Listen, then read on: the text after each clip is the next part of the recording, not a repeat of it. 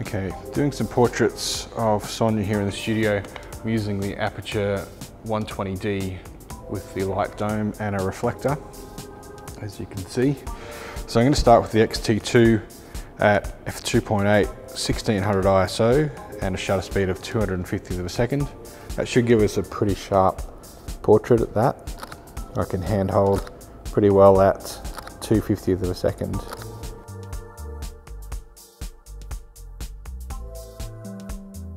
So now I'm just going to drop my ISO back to 800 and shutter speed to 125th.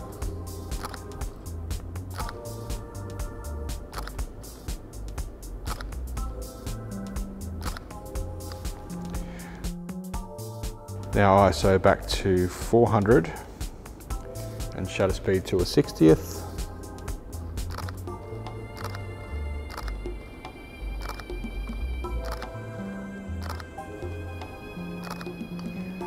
And I'm using a very small single point AF on Sonia's eye. So I'm trying to make sure I get the exact focus point. Okay, so now dropping back to 200th of a second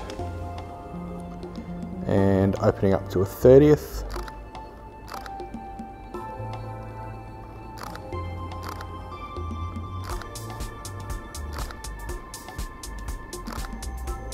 And now 100 ISO and a 15th of a second.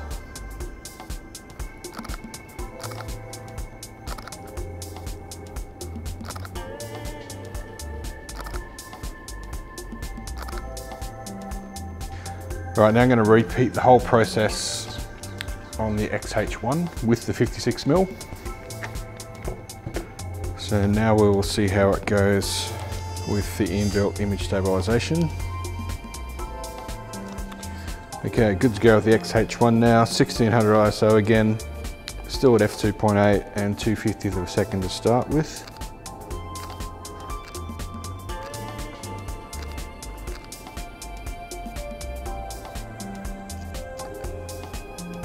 Okay, so dropping back now to 800 ISO and 125th of a second.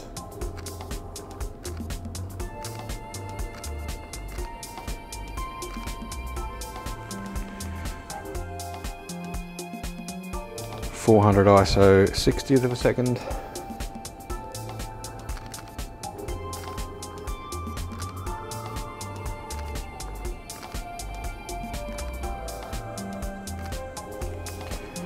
.200 ISO and 30th of a second.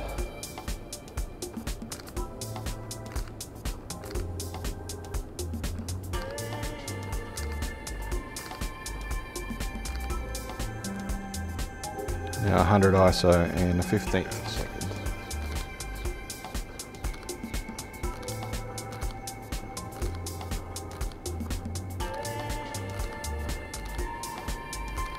When shooting these images, I obviously took more than one shot at each shutter speed.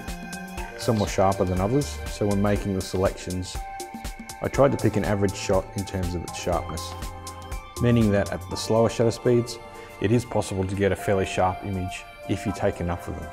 They were just processed through Lightroom Classic CC with minimal adjustments and cropping.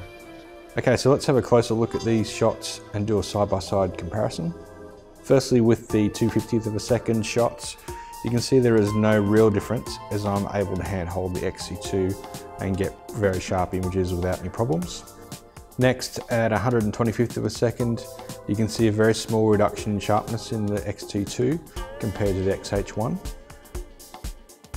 At a 60th of a second, the difference in sharpness gets even more noticeable, especially when looking at the fine details in the eyelashes and hair. At a 30th, the X-T2 image is pretty much unusable, with very definite signs of camera movement, while the X-H1 is still pin sharp. Finally, at a 15th, there is a massive difference in the sharpness. The X-T2 image is a blurry mess, but the X-H1, while not quite as sharp as the previous image at 1/60th, is still quite sharp and definitely usable. So there you have a quick example of the same subject shot with and without IBIS. I can definitely see this being a big benefit to my style of work, especially when shooting in low light conditions when I want to keep the ISO pretty low. Let me know what you think in the comments below, and don't forget to give it a thumbs up if you liked the video, thumbs down if you didn't, and please subscribe to see more XH1 videos coming out pretty soon. Until I see you in the next video, ciao for now.